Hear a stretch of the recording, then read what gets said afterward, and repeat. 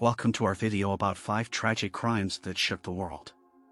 In this video, we'll take a closer look at the stories behind each crime, from the events leading up to the tragedy to the aftermath and impact on society. These crimes left a lasting impression on the world, and we hope that by sharing their stories, we can raise awareness and remember the victims. Tina Herman was a 32-year-old woman who lived in Howard, Ohio. She was a trusted employee at the local Dairy Queen restaurant. All of a sudden, she stopped showing up for work. Tina wasn't responding to calls and texts either. Tina's manager, Valerie Haythorne, drove over to her house to check on her. Tina's car was in the driveway along with another unknown car. Tina's house lights were on inside. But Valerie felt that something wasn't right. So she called the police. She told them that Tina didn't show up for work, which was unusual. Valerie had stopped by Tina's house and knocked on the door, but no one answered. She left her note. 2 different police officers checked Tina's residence at different times. But no one answered the door when they knocked. So they left the matter unresolved. That was until the authorities discovered that Tina's 2 children, Sarah and Cody Maynard, didn't attend school the next day. Sarah and Cody were 13 and 10. Then the police received a call from a concerned boyfriend. The boyfriend told them that his girlfriend, Stephanie Sprang, was missing. Stephanie was 41 and Tina's good friend. Stephanie was with Tina on Wednesday, November 10, 2010, before they both went missing. Meanwhile, Valerie was very worried about Tina. She decided to take matters into her own hands. Valerie went to Tina's house again. She discovered that Tina's car was no longer in the driveway. Only the other car remained. Valerie knocked on Tina's door, but she got no response. Without wasting another second, she entered the house through an open window on the back porch. There was blood in the bathroom, on the carpet, and splatters everywhere. Yet Tina and her children weren't inside the house. Valerie called the police. The police arrived at Tina's house in a matter of minutes. There were 4 possible related disappearances: Tina, Stephanie, Sarah, and Cody. The family dog, Tanner, was also missing. The police searched Tina's house. The evidence they found indicated that there was assault with bodily injury. They found blood all over the house. Blood on the stairs, in the basement, in the bathroom, on the carpet. There were blood splatters and drag marks everywhere. Then there were Walmart shopping bags with tarps and a box of trash bags in the house. The purchase receipt was still inside. The first suspect was Tina's ex-boyfriend. Tina and her ex were in the middle of a breakup. Tina's friends worried that he hurt her in the process. He couldn't be trusted. The investigators learned that Tina still lived with him after the breakup. But her ex-boyfriend was conveniently away during the time of the disappearances. Gregory Borders usually had Wednesdays off work. But he decided to work overtime at Target Distribution Center on the Wednesday of Tina's disappearance. Gregory told the authorities that he didn't come back home after he clocked out. He stayed at his friend's house in Urbana. Gregory and his friend had planned to play golf the next day. Gregory was informed about Tina's disappearance by his mother on Thursday. He didn't panic. He continued to play golf with his friend. Gregory realized the seriousness of the matter only when he returned home.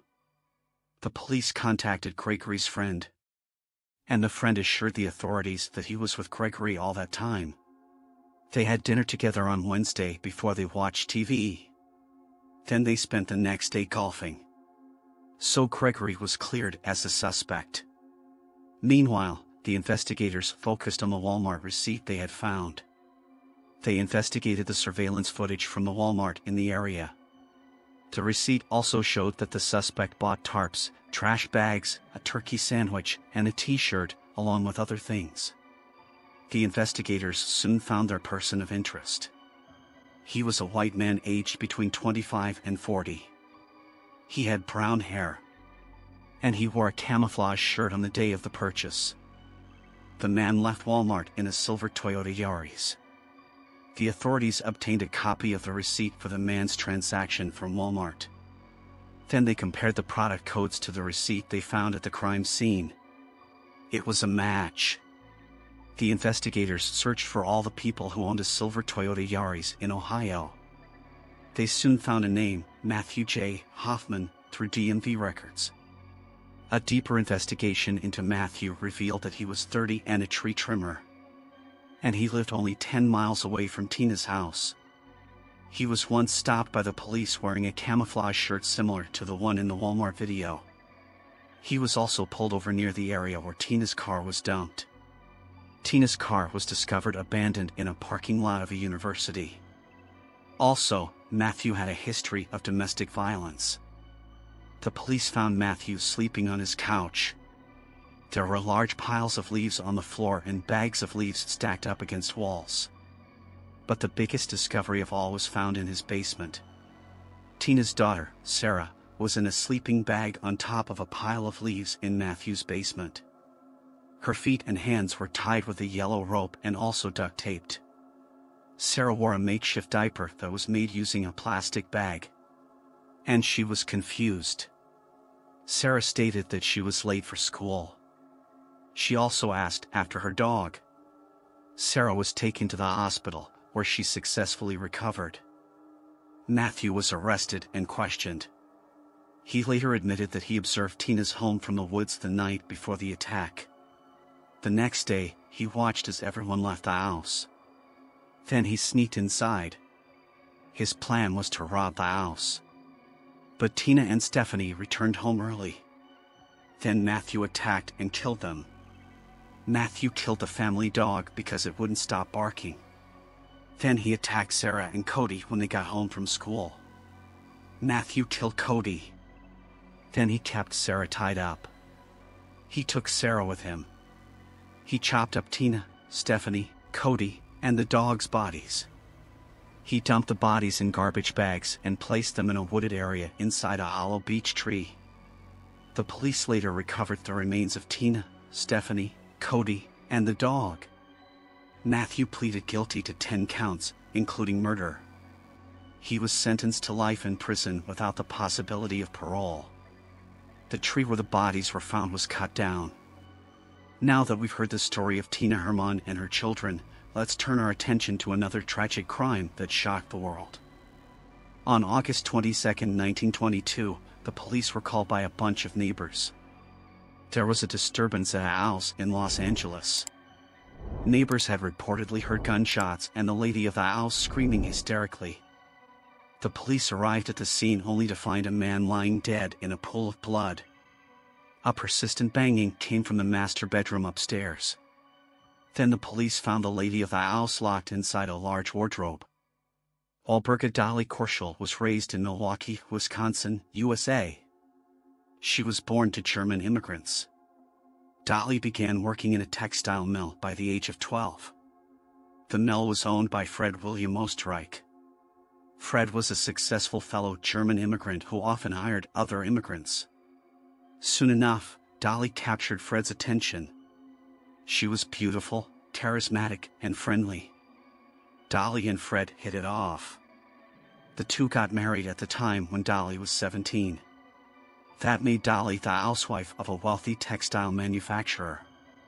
Nonetheless, Dolly was said to be very unfaithful to her husband from the beginning of their marriage. She would have 2 to 3 lovers at a time. And she brought her lovers into her home whilst her husband worked at the mill.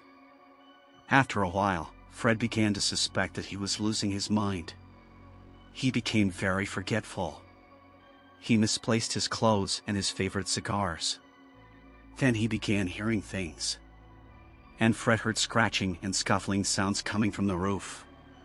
He asked Dolly if she heard similar sounds. But Dolly never did. So Fred went to see his doctor.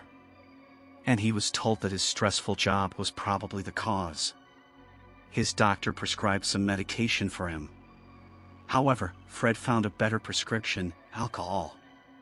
Fred delved deeper and deeper into his alcohol addiction by the day.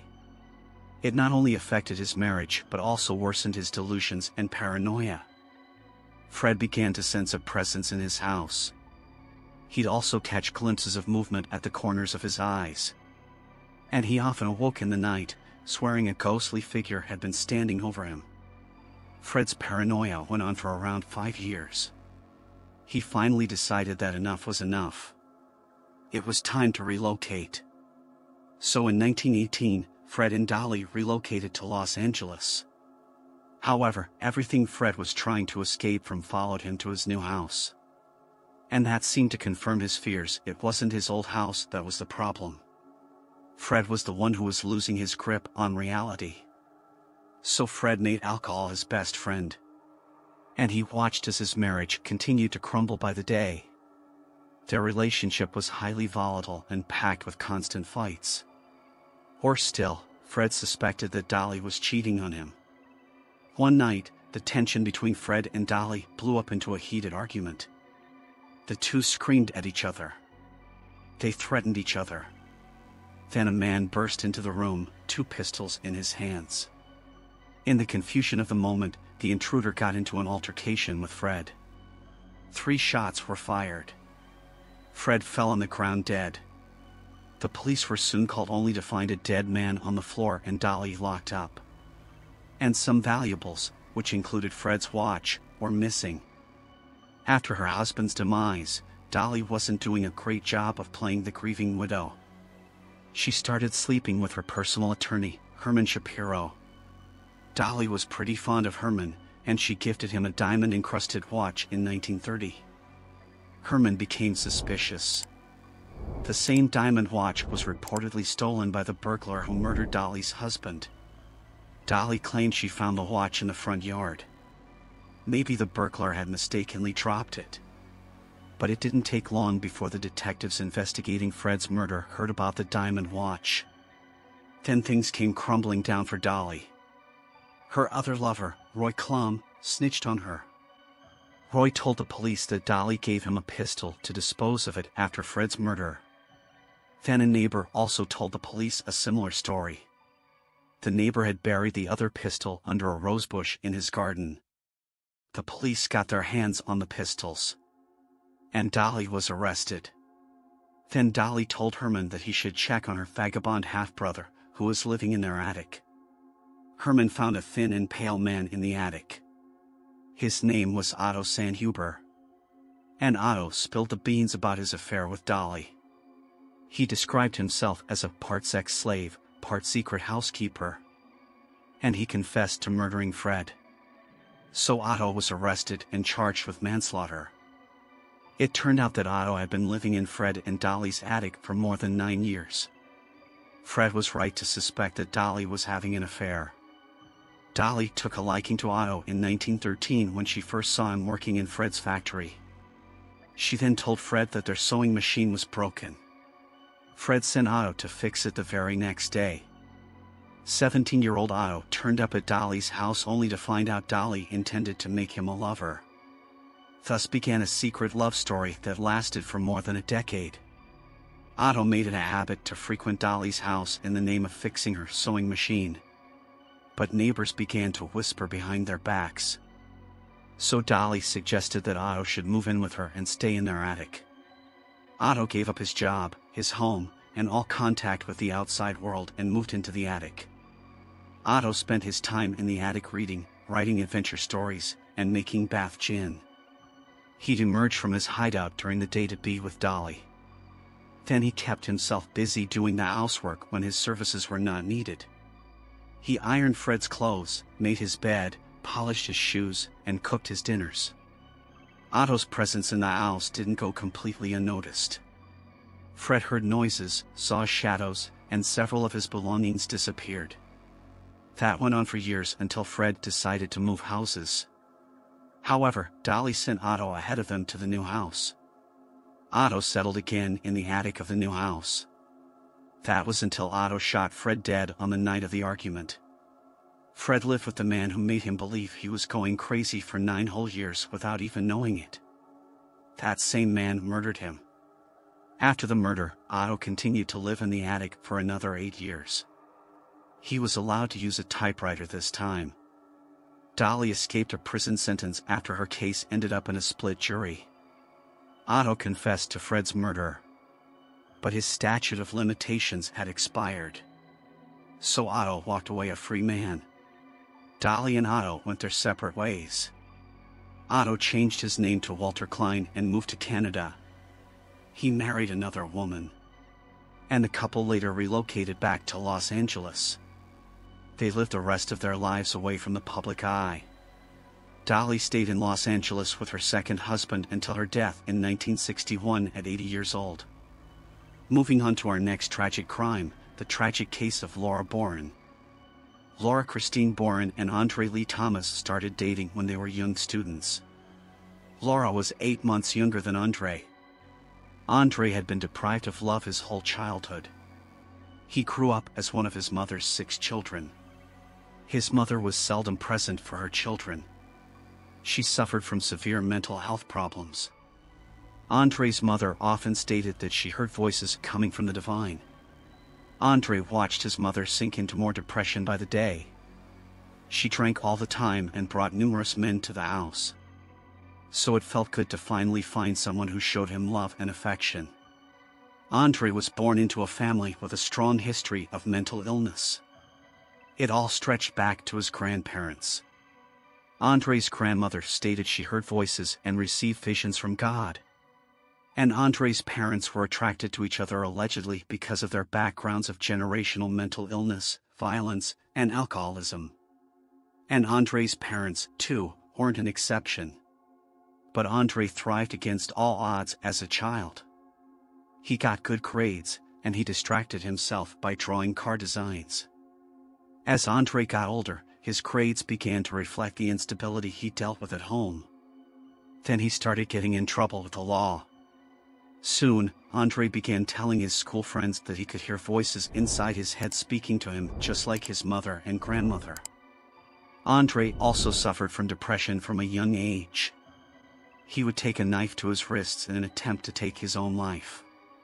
And Andre's mother responded by telling Andre that she wished she had aborted him. Andre and Laura were a charming couple. They always looked so happy with each other. Then Laura got pregnant when they were only 16-year-olds.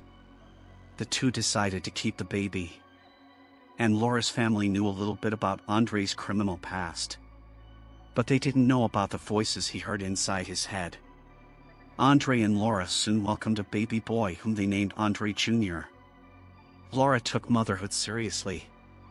And Andre dropped out of school and worked various jobs so he could take care of his family. The two were wonderful parents. The couple then married and moved in with Andre's mother. But Andre's mother kicked the couple out a few weeks afterward. Then the two ended their marriage after a few months.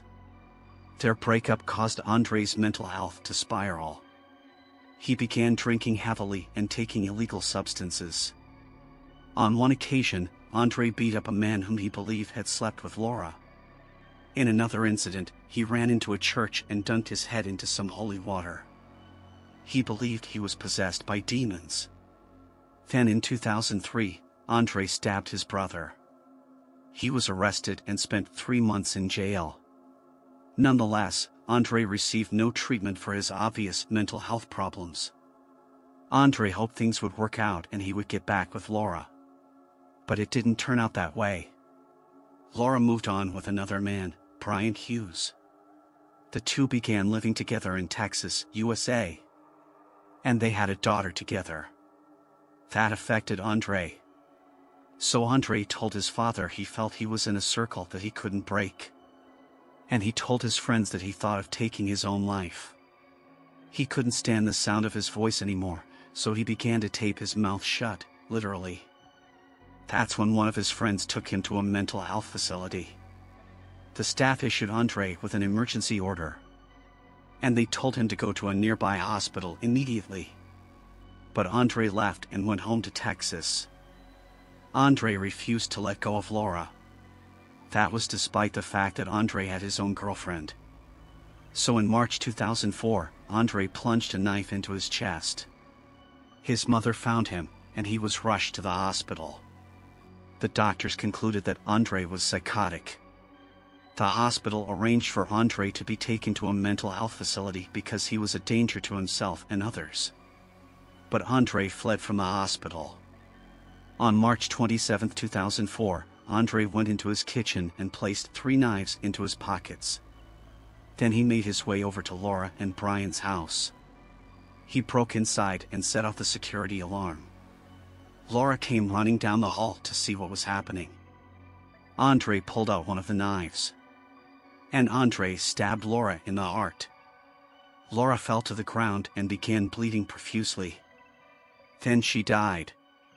Andre cut into her chest, carved out a piece of her lung, and placed it into his pocket. Then Andre entered the children's bedroom. He pinned down his own son, stabbed him in the chest, and took out his heart.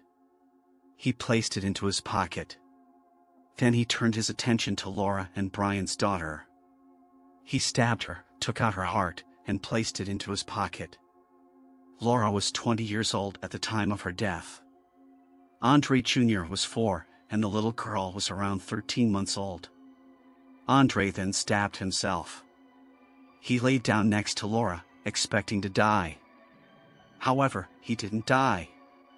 So, Andre fled the scene and went back to his place. Later that day, Andre went to the police and turned himself in. Andre told the police that God had told him to kill the 3 people, the reason being, Laura was Jezebel, the wife of the devil. His son was the Antichrist. Laura and Brian's daughter was an evil demonic spirit. A few days later, Andre was reading the Bible in his cell when he came across Matthew 5 verse 29. Then Andre plucked out his right eye. If your right eye causes you to sin, pluck it out and throw it away. It is better that you lose one of your members than that your whole body be thrown into hell. In Matthew 5 verse 29, the courts declared that Andre wasn't fit to stand trial. They sent him to a maximum security psychiatric facility. Andre was given strong antipsychotic medication and diagnosed with schizophrenia. But doctors soon concluded that Andre had exaggerated his symptoms. They changed his diagnosis to substance-induced psychosis and declared him competent to stand trial. Andre was found guilty of murder and sentenced to death. In 2008, Andre removed his other eye, placed it into his mouth, and consumed it. His execution was scheduled for April 5, 2023. Last month. But I'm not sure if he was actually executed or postponed. If you know, tell us in the comments. While the tragic case of Laura Boren was a tragedy that will never be forgotten, it was not the only crime of its kind. Rachel Nicholl is another heartbreaking story that we must remember. On a sunny summer morning of July 15, 1992, Rachel Nicholl, her toddler Alex, and their beloved pet Molly embarked on a leisurely walk through Wimbledon Common. The vibrant atmosphere of the park was teeming with Londoners, completely oblivious to the lurking danger that was about to strike. As Rachel, Alex, and Molly strolled through a serene section of the park, a vicious attacker seized Rachel. The assailant brutally stabbed her multiple times, tragically ending her life in the presence of her little boy. Following this, he sexually assaulted her, cleansed his hands in a nearby creek, and vanished from the scene. Later, a fellow dog walker stumbled upon Alex, tightly gripping his mother's lifeless body, pleading, "Please wake up, Mummy." The investigation proved challenging for the police, as the only witness was the young Alex, and there was minimal physical evidence. Officers questioned everyone present in Wimbledon Common at that time, but aside from one woman who noticed a man behaving oddly, there were no other significant leads. To aid their investigation, the police enlisted the help of a criminal profiler. The profiler suggested they search for a Caucasian male, likely living in the vicinity, who was youthful, single, and possibly jobless or working in a low-skill position. The individual was presumed to be living alone or with his mother, owning a bicycle but not a car, and having a prior record of sexual misconduct. Additionally, the suspect was likely to struggle in forming relationships with women. The psychologist also theorized that the killer might have an affinity for adult content and potentially martial arts, while being sexually inexperienced and an unsatisfactory partner. The police managed to obtain a description of the assailant from young Alex, which led to the creation of a sketch. To garner the public's assistance, they turned to the widely watched 1990s TV show, Crime Watch. In an intense episode, the detective specifically addressed women, stating that they possess a keen intuition for peculiar men and would be able to recognize the traits outlined by the profiler. The detective also reassured potential callers that they would be helping the person in question, as the police would ensure they receive appropriate attention. As is typical for such programs, the police received thousands of calls, and soon enough, they identified a man who had been reported multiple times. Moreover, a woman named Julie, the man's former girlfriend, called to reveal that she had met him through a Lonely Hearts column 2 years prior. She had ended their relationship after he confessed to having sexual fantasies involving a forest and a knife. This man was Colin Stagg. Authorities arrested Colin Stagg, searched his residence, and delved into his background. Stagg, in his late 20s, was a perfect match for the criminal profile, living alone, unemployed, single, and a virgin. During questioning, Stagg was confronted about allegations of him sunbathing nude on Wimbledon Common. He candidly admitted to this behavior. Furthermore, Stagg confessed that he had been walking his dog on Wimbledon Common the day Rachel was murdered. He had even approached a police officer, volunteering his information as a potential witness. Despite their best efforts, the police were unable to extract a confession from Colin Stagg and lacked any physical evidence. Determined to pursue the case, they organized an identity parade with the witness who had seen a man behaving suspiciously on Wimbledon Common prior to Rachel's murder. Unwaveringly, she identified Colin Stagg. Although the authorities couldn't find concrete proof against Stagg, they were convinced he was the perpetrator. Thus, they embarked on one of the most controversial and notorious operations in British policing history, Operation Edsel. The objective was to entice Stagg into a relationship with an undercover female officer, hoping that she could coax a confession out of him. Assuming the role of Julie's friend, an officer codenamed Lizzie reached out to Colin, alleging that she had read the letter that had terminated their relationship.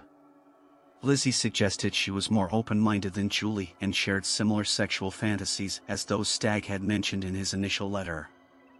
Over the next year, Colin and Lizzie spoke frequently on the phone and exchanged over 40 letters. Believing they were in a relationship, the couple even met for a walk and lunch. During their first encounter, Lizzie divulged her fascination with the occult and sacrificial rituals. She claimed that she and her ex had killed a pregnant woman and her newborn on an altar, drank their blood, and engaged in group sex afterward.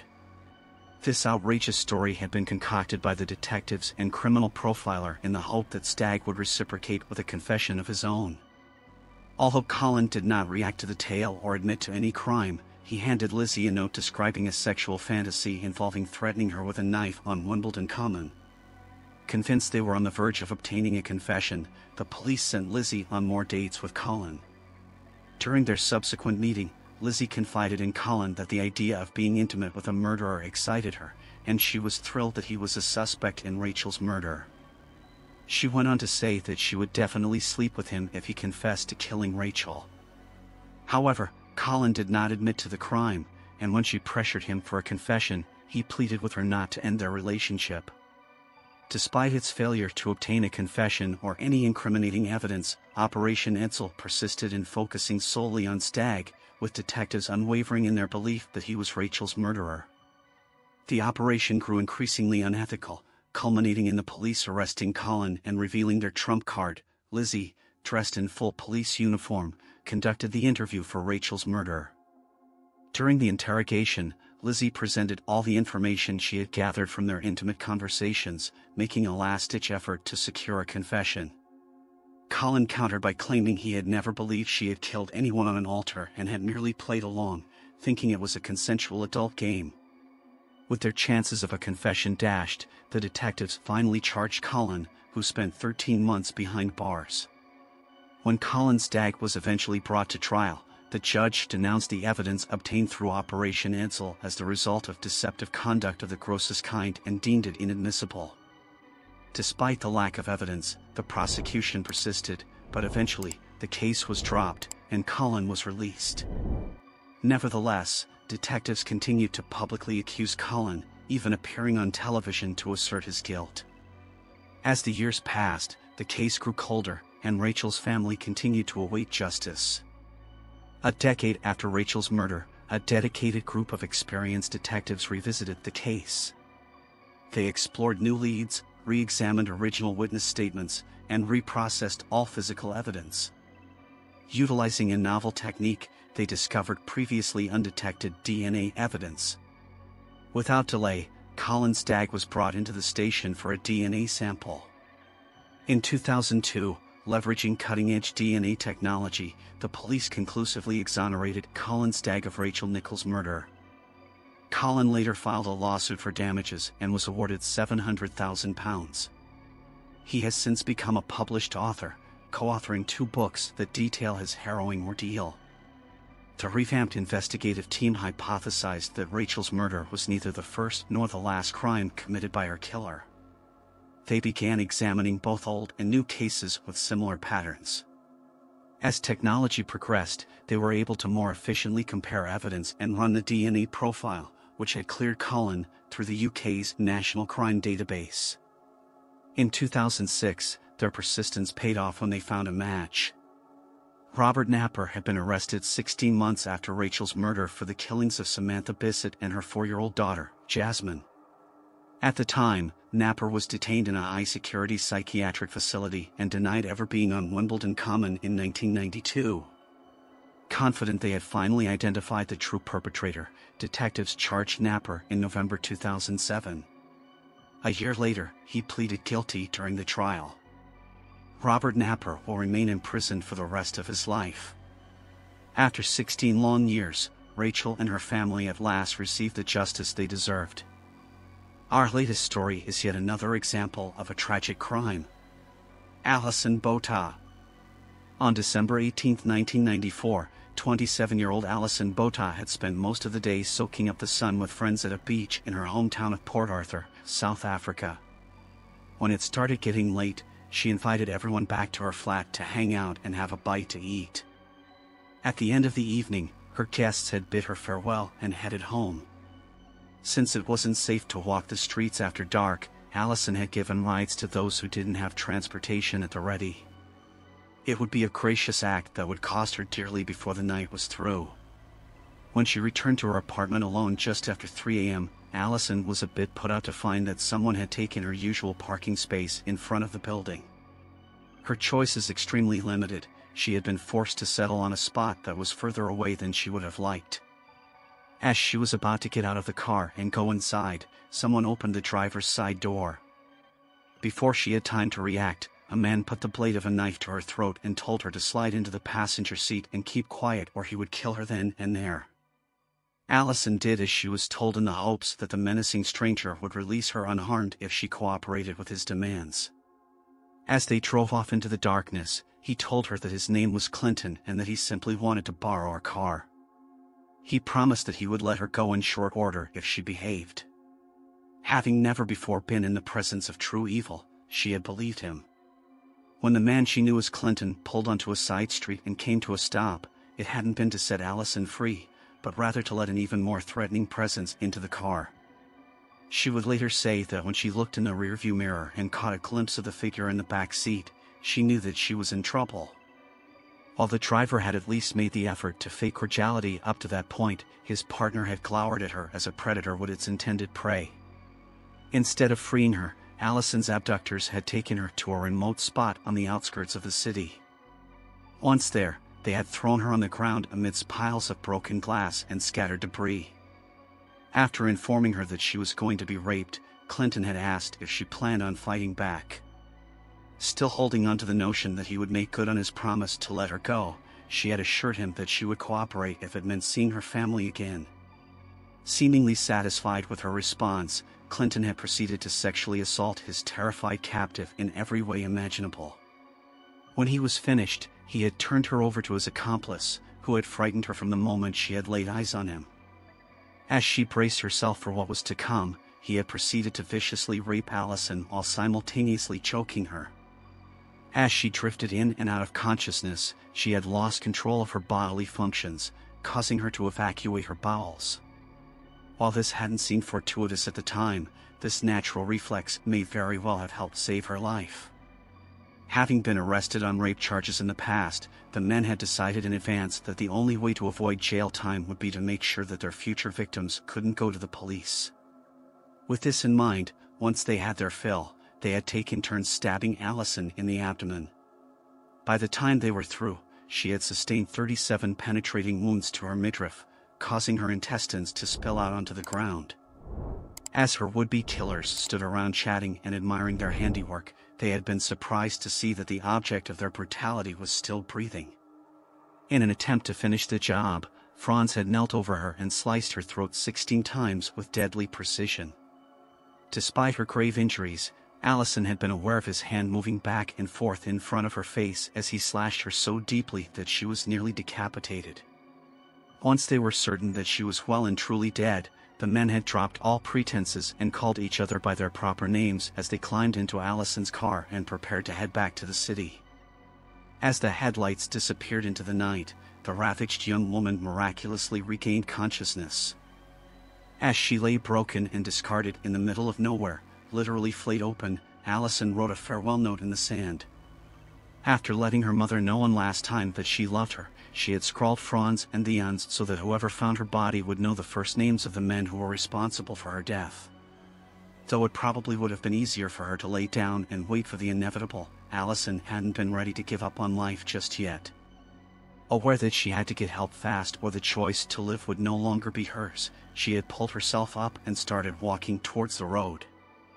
As she took the first step, she noticed that her line of vision was impaired to such an extent that she couldn't see what lay ahead. It was only when she put her hands to her face that she realized that her neck had been almost completely cut through, making it impossible for her to hold her head upright. Just as she was coming to terms with the severity of her injuries, she felt something wet around her ankles. Holding her head in place so that she could look down, she saw that her intestines were bunched up at her feet. Determined to make it to safety or die trying, Allison, who was completely naked and covered in blood, had to figure out a way to put her body back together before continuing. After discovering that her assailants had left her clothes behind, she had used her shirt to fashion a sling with which to carry her displaced innards. As she held the precious bundle with one hand, she used the other to hold her head in place. With her physical form more or less intact, she resumed her trek to find help. The walk to the nearest road was a long and arduous one, made all the more difficult by Allison's precarious condition. Even so, whether by sheer force of will, divine intervention or a combination of the two, she managed to make it to the highway. She would later say that she felt as if she had been carried by a force she could neither see nor explain. Since it was the middle of the night, traffic was all but non-existent. Still, Allison held out hope that an angel would find her in the darkness and lead her to the light. Against all odds, she got her wish. No longer able to carry on, Allison had collapsed in the roadway. As she lay on the pavement, her life slipping away, she saw headlights approaching in the distance. When the car reached her, the driver had slowed down long enough to take a look before speeding off without offering assistance. Moments later, she heard another vehicle coming towards her. This time, rather than passing her by, it had stopped. Her angel had found her. In a stroke of luck, a 20-year-old veterinary student from Johannesburg named Tyan Eilert had been taking the scenic route with a friend that put them in the right place at the right time. Somehow, all the stars had lined up and they had spied Allison lying in the middle of the road. Rather than driving on, as the motorist before them had done, they had felt compelled to render aid. While his friend called for an ambulance on his mobile phone, Tyan had knelt down and gently maneuvered Allison's protruding trachea back in place. He had then covered her with his shirt before taking hold of her hand and reassuring her that help was on the way. For whatever reason, it had taken the ambulance nearly 45 minutes to make the 15-minute drive.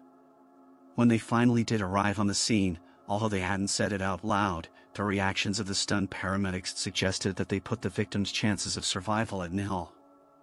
When the ambulance dropped Allison off at the hospital after a ride that had taken much longer than it should have, emergency room doctors got to work straight away on the young woman who had sustained more injuries than a body could normally withstand. Even so, believing that where there was life, there was hope, they had put everything they had into bringing their patient, who had shown a remarkable will to live, back from the brink of death. Tyan, who had followed first responders to the hospital, stayed close by until Allison was stabilized. The man she referred to as her knight in shining armor had earned his title and then some. Miraculously, none of the 50-odd stab wounds had hit an artery or vital organ. What's more, since Allison's intestines had been emptied due to the strangulation, her abdominal cavity hadn't turned septic. Even though they were covered in dirt and debris, her gaping wounds had shown no signs of infection.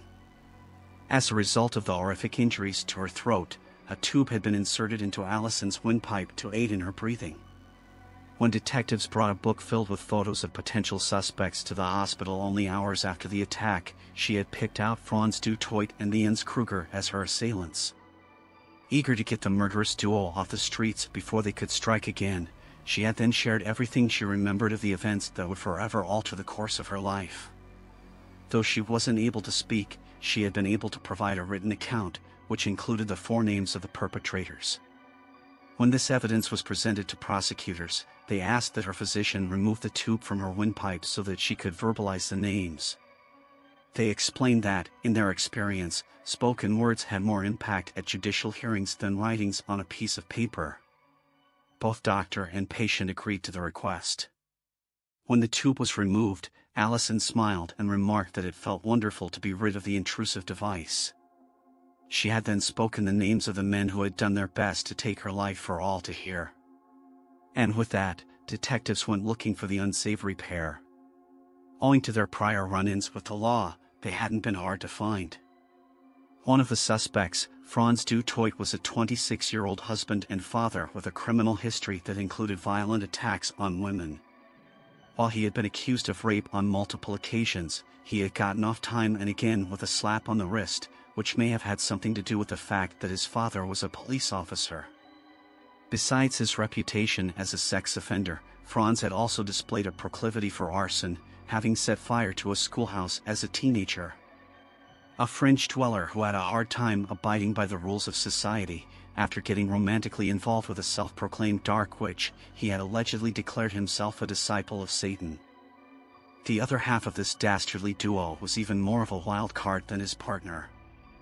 19-year-old Jens Kruger was trouble walking on two legs. As opposed to his cohort's upbringing, Jens had grown up living hand-to-mouth in an allegedly abusive household. His father, rather than being in law enforcement, was a career criminal who had been in and out of prison throughout much of his son's childhood. Proving that birds of a feather flock together, he too had dabbled in Satanism. While Franz may have fancied himself a ladies' man, Jens had no such delusions. With neither looks nor intellect to his credit, he was someone whom most women found repulsive. Stunned by the constant rejection, he had grown to hate the opposite sex almost as much as he wanted them sexually. When Franz was interrogated by police regarding what happened to Allison, he had assumed that he was being questioned about a murder. When he was informed that his victim had survived, he had rolled over faster than a potato bug. Realizing that authorities had him dead to rights, Franz had handed over a ring caked in blood that was identified as belonging to Allison Botha. If there had been any lingering doubts as to his involvement, all such thoughts were erased in that moment. When Allison was able, she was asked to pick her attackers out of a lineup. Her case would be the first in the history of the South African legal system in which a one-way mirror was used to protect a victim from having to come face-to-face with their alleged assailants. Even though they had altered their appearances in an attempt to skirt justice, Allison had easily pointed out Franz and the Jens. In spite of their efforts to throw her off, their faces had been burned into her memory. The pair, who were subsequently dubbed the Ripper Rapists by the media, were charged with kidnapping, rape, and attempted murder. Not long after being taken into custody, Franz announced that he was possessed by a demon and in need of an exorcism. Surprisingly, his jailers arranged for a man of the cloth to perform the ritual. Whether it worked or not is unknown. In the end, it didn't matter. Neither the public nor the court system had sympathy for this particular devil. The trial began on June 12, 1995. Before the day was over, one of the defense lawyers withdrew his services for ethical reasons. No one familiar with the horrific details of the case could blame him. As the defendants were led to and from court each day, Detective Melvin Humple, who had headed the investigation, refused to shackle his wards. The blue blood pumping through his veins, he had let them know in no uncertain terms that he hoped they would make a run for it so he could give them the punishment they deserved. Franz and the Uns, convinced that the straight arrow meant business, had behaved like model prisoners in his presence. During the proceedings, 2 prior victims had taken the stand to recount their ordeals at the hands of the accused. Both testified that they had been warned by their attackers not to go to police. Though they had sworn to keep the rapes to themselves, the women, one of whom had been visibly pregnant at the time of the assault, had gone straight to authorities upon their release. Franz and the Uns were quickly arrested but were back out on the streets before the ink on their warrants was dry. A third woman, who had narrowly escaped their clutches, testified that she had been driving around looking for a parking space at around 12:30 p.m. on December 16, 1994, 2 days before Allison was abducted, when she noticed 2 scary-looking characters watching her. As she pulled into an open space, she observed the men moving rapidly towards her car. Her survival instincts kicking in, she had stayed put and locked the doors. When they realized that she wasn't getting out and they weren't getting in, the pair had fled. Later on, she recognized their faces from the news reports of Allison's brutal assault and attempted murder. On August 7, the court rendered its verdict, guilty on all charges. The presiding judge sentenced both Franz and the Uns to life in prison. He was so appalled by their callousness and lack of humanity that he had taken the unprecedented step of including a caveat that they never again be allowed to see the light of day. The pair, whose violent tendencies seemingly know no bounds, remain incarcerated today, although they're eligible for parole every few years. So far, the board has wisely chosen to keep them locked up for everyone's sake. To date, neither has shown an ounce of remorse for their attack on Allison. Following a recovery that her own doctors described as nothing short of miraculous, Allison was released from the hospital after 3 weeks. With a long road ahead of her, she continued her rehabilitation on an outpatient basis. With Franz and the Uns behind bars where they belonged, Allison began the long process of taking back her life. Though she had been understandably mired in depression for quite some time, she pulled herself out of the pit of despair when she realized that she had a story that needed to be told. Rather than letting her attackers take more from her than they already had, she opted to use what she had learned from her experiences to help others, which in turn did wonders for her own emotional healing. Her life back on track at last, Allison married and became a mother to 2 sons. This was yet another victory for the woman whose assailants had admitted that they had deliberately tried to destroy her female organs. Once again, Allison's strength and determination had won out over their unspeakable acts of cruelty. In 2016, a book called I Have a Life, Allison's Journey as Told to Marianne M. was published. Later that same year, a documentary about the near-fatal events and their aftermath was produced. The film, aptly titled Allison, was lauded by audiences and critics alike as a triumph of the human spirit. When Franz got wind that a film was being made about the case, he had offered to be interviewed, but only if Allison would submit a handwritten letter of forgiveness in advance. What's more, he also asked for a share of the proceeds from the documentary and book, as well as a cut of the earnings Allison received from her speaking engagements. By his warped way of thinking, she wouldn't have had these opportunities if not for him, so he should be entitled to share in the spoils. Unwilling to be pawns in his twisted game, Allison and her team refused to entertain his ridiculous demands. Tyan Eilard, the man who had saved Allison's life on that dark stretch of road, was so deeply affected by the incident and its aftermath that he decided to shelve his plans to be a veterinarian. Instead of treating animals, he enrolled in medical school and became a doctor. Years later, he would help deliver the second child of the woman he had once pulled from the clutches of death on a lonely December night. Detective Melvin Humple, who had worked tirelessly to bring the perpetrators to justice, died in February of 2020 from a massive heart attack. The man who had been hailed as a hero by both Allison and the public at large was only 63 at the time of his passing. On the other side of the equation, 2 years after his son's heinous crimes came to light, Franz Dutoit's father committed suicide.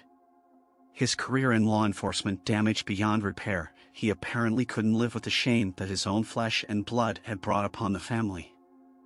Alison Bota continues to share her incredible story of survival with audiences across the globe. A shining example of the power of the human spirit, she serves as an inspiration to victims everywhere who have encountered unadulterated evil and live to tell the tale. And there you have it, 5 tragic crimes that will never be forgotten. We hope that by sharing their stories, we can honor the victims and their families, and raise awareness about the importance of crime prevention and justice. Thank you for watching, and please feel free to share this video to help spread the word.